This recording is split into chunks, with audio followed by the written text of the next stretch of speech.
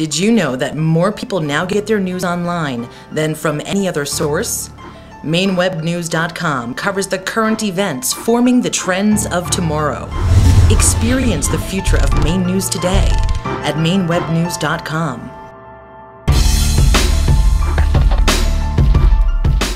How much does marijuana prohibition cost the Maine taxpayer?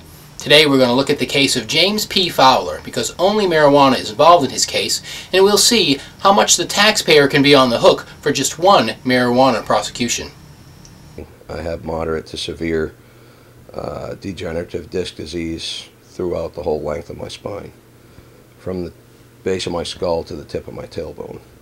Hollowell doctor Dustin Sulak wrote Mr. Fowler a medicinal marijuana recommendation about a year ago, on February 9th of 2010. Mr. Fowler has found that medicinal marijuana is highly effective in treating his illness.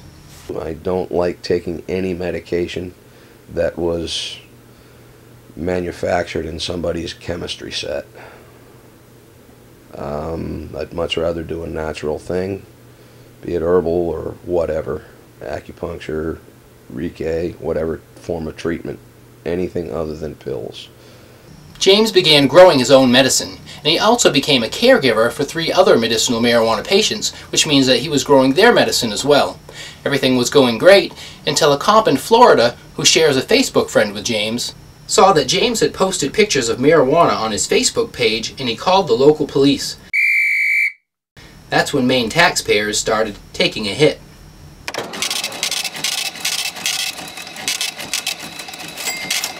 Matthew Cunningham, an investigator for the Somerset County Sheriff, took the case. He and another person from the Sheriff's Department worked together, and they each make over $50,000 a year, which is about $200 a day, if you figure 2 days' work apiece going into the investigation and writing up the request for the search warrant. The cost to Maine taxpayers for this one marijuana case is at $800. 9 officers participated in the raid on James' small, 1-bedroom mobile home. It included Somerset County Sheriff's officers, Maine DEA agents, and a Pittsfield Town police officer. MDEA officers cost taxpayers a lot more than sheriff's officers. I think that also needs to be looked at. We certainly could probably save a substantial amount of money if that agency, if the Maine Drug Enforcement Agency went away, and again, that money came down to the local.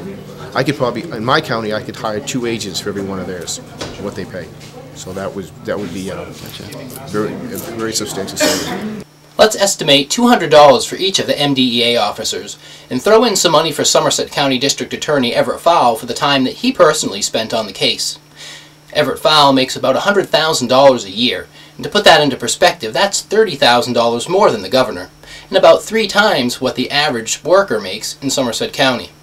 Add to that about $50,000 in benefits, we're looking at about $400 a day, so figure a half a day's work by Everett Fowle is going to cost about $200.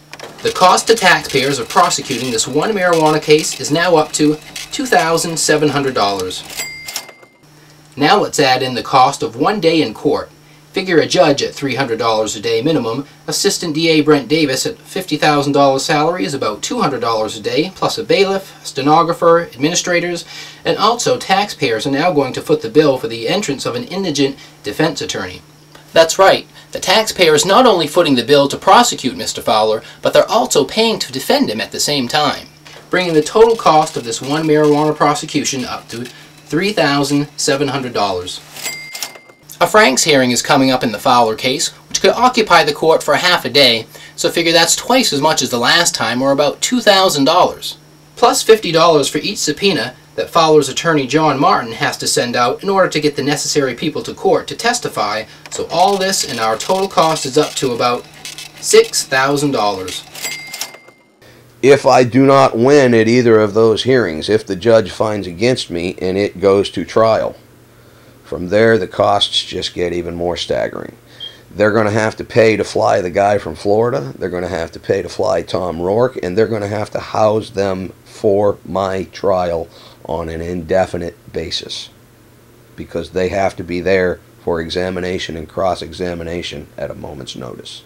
If this case goes all the way to a jury trial, it would likely take up a full day of the court's time and cost twice as much as the Franks hearing. If the case goes to trial, it could easily bring the cost of this one marijuana prosecution up to $10,000. If James is found guilty at a trial by jury, he would face up to a year in jail. Somerset County Jail Administrator Major David Allen told Maine Web News that the estimated cost of incarcerating someone for a year is about $33,000 if you take the total yearly cost of the jail and divide it by the average number of inmates at any given time. The cost to Maine taxpayers of this one marijuana prosecution is up to about $43,000, and we're not done yet. All my meds to the tune of, $1,800 a month for my meds, my prescriptions, if I don't have insurance. If I go to jail, I lose my Social Security benefits. I lose my Medicaid. That means all my total medical expenses now get rolled off on the state. If James is convicted and sentenced to a year in jail, the Maine taxpayer will be picking up a $21,600 medical bill on top of the other expenses. Now we're talking about a total, for this one marijuana prosecution, $65,000. Of course, tax dollars aren't the only cost of this marijuana prosecution. 3 medicinal marijuana patients are now without a caregiver. Maine Web News caught up with one of them off camera, and he told us that he used to weigh 260, but now is down to about 139 pounds. He can't afford to lose much more. He requires that medication to be able to eat. He can't stomach food without it because of the medications that he's on. Because I haven't been able to supply to him, he's been losing weight at an alarming rate. All they're doing is hastening his death, basically giving him a death sentence for his involvement in using a medication that works. We make no judgment about the guilt or innocence of James P. Fowler, and to be clear, he and his attorney maintain that the marijuana was legally in his possession. That may be a matter for the courts to decide. But Representative Diane Russell of Maine District 120 has proposed a bill that would force lawmakers to decide whether or not we should continue putting tax dollars into marijuana prohibition. The issue comes down to economics for me. We have hard-working Maine people who are desperate for work right now. Their jobs have been sent overseas, they've been laid off through no fault of their own. Let's make sure that we're focusing money on creating jobs. We have educational institutions in desperate need of repair. We have bridges and roads that desperately need to be repaired. We have elderly folks who are going home to a cold house at night because they don't have the money to weatherize their home. Why are we focusing so much money on a colossal waste of time? With across-the-board budget cuts looming on the near horizon, many people are asking how we can justify the high cost of what they're calling plant prosecutions. We want to know what you think. Should Maine tax dollars be spent prosecuting marijuana crimes? Leave us a comment. This is Jared LeBlanc with Maine Web News.